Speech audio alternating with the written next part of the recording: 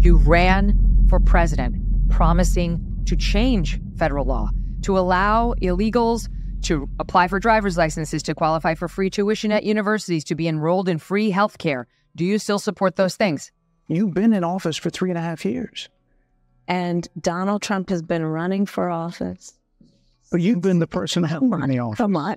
You and I both know what I'm talking about. You and I both know what I'm talking about. I actually don't. What are you talking about? This is one of my frustrations throughout. She pretended that the president has absolutely nothing to do with the law.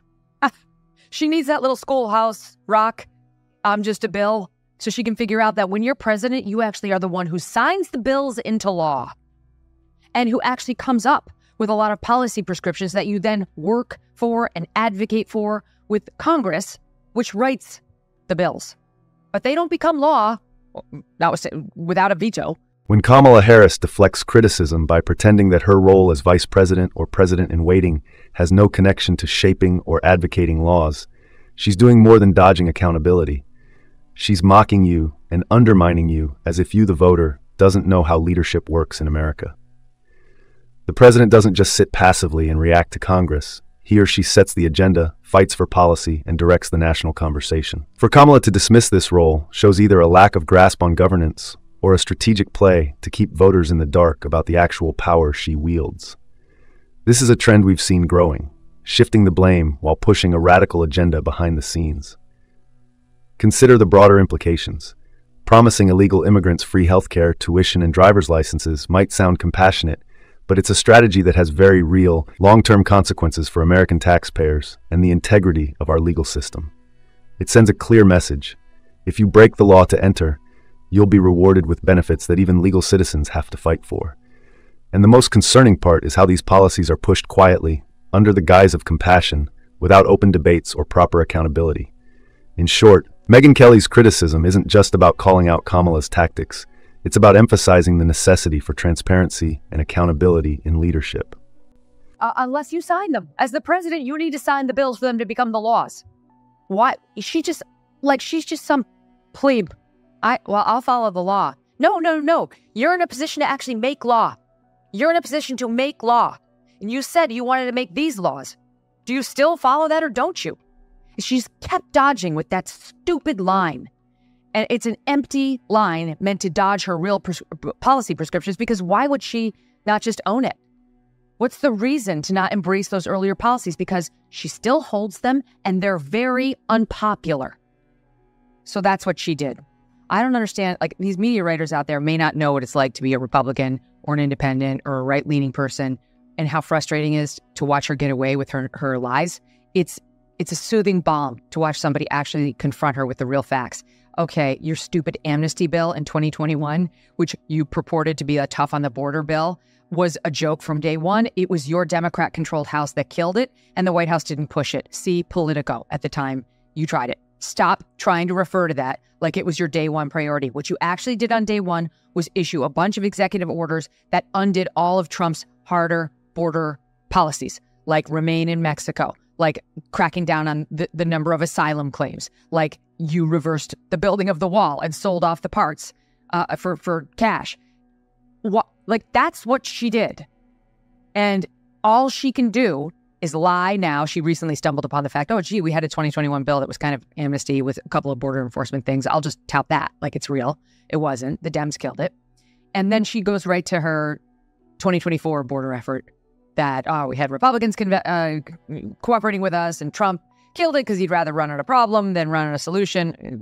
We've heard that a million times, right? Like, that's all she's got. And as for the 3.5 years between those 2 points, she's got nothing.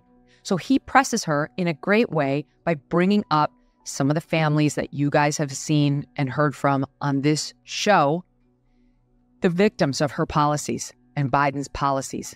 She and Joe Biden opened the border, and we had 10.4 million illegals come through. And tens of thousands of them turned out to be criminals of one sort or another. Immigration is one of their biggest issues, and her taking no responsibility, none whatsoever, and just trying to shove that fake border bill down their throat. It's a fail. It's a fail. What are you doing there? How is any of that any different from all that you've done in this race so far? Aren't you looking to rejigger things? Aren't you looking to move the needle? That's not the way. That's not going to do it.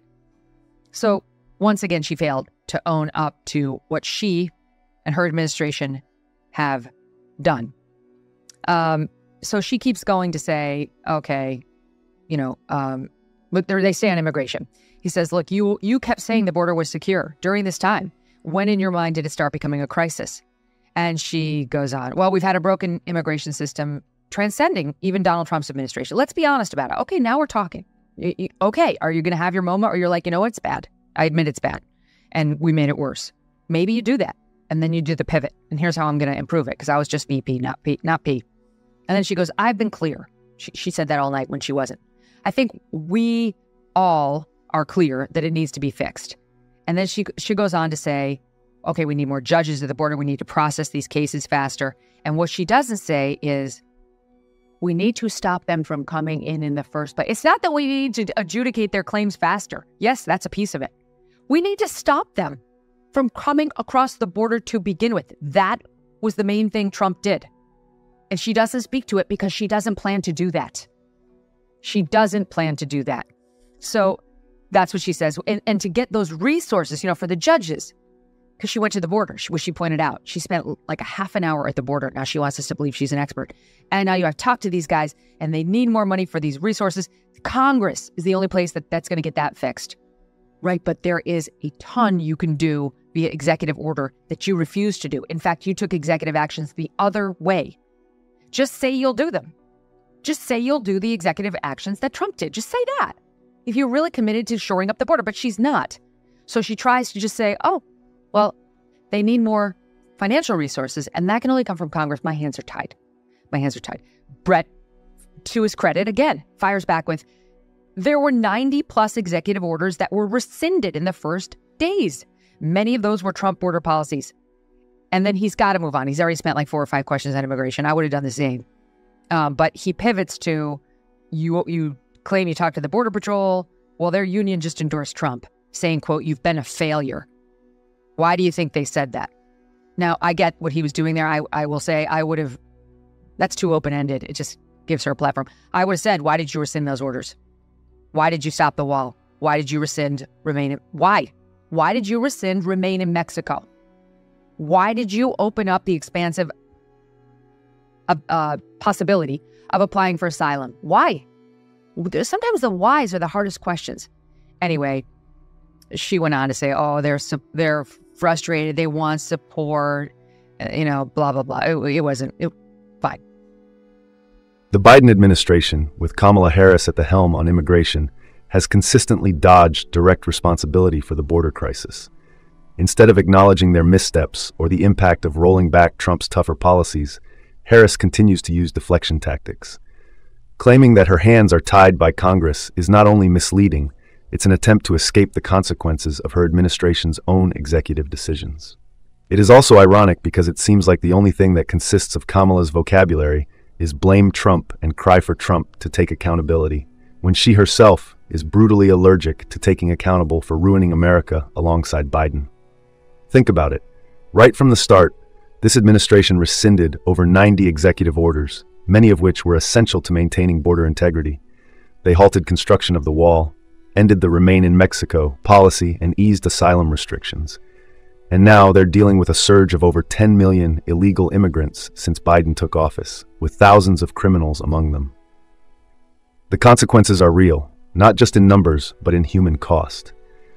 Look at the victims of crimes committed by individuals who should have never entered the country in the first place, families that Harris and Biden refuse to acknowledge in their narrative. What's frustrating for many conservatives and independents is watching this administration act like their approach is hands-off, when in reality, they've taken significant steps that directly reversed hard-won policies designed to secure our border.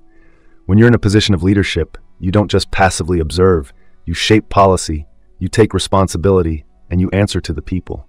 Anything less is just evasion.